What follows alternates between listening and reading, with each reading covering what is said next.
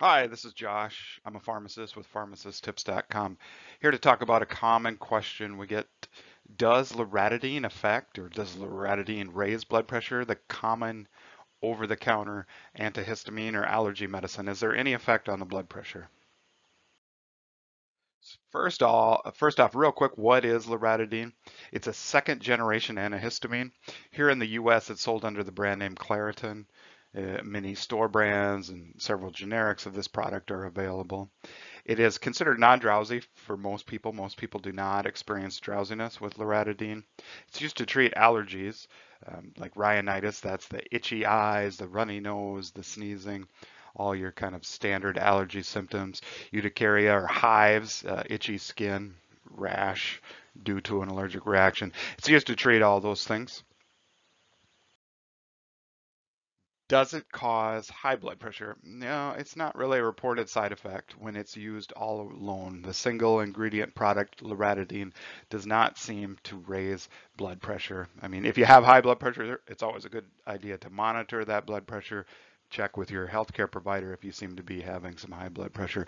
But alone, no, it doesn't seem to raise blood pressure. You do have to be careful with the combo products, however. See, here is Claritin D. That decongestant has pseudoephedrine, which is a strong decongestant, along with the active ingredient loratadine. That decongestant can raise blood pressure.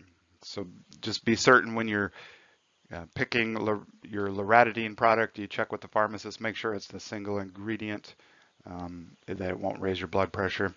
Just look on the back of boxes. It lists the ingredients in the tablets. Just double check that. Make sure you're not going to affect your blood pressure. And like I said, it's always good to monitor your blood pressure if you're having some issues with that.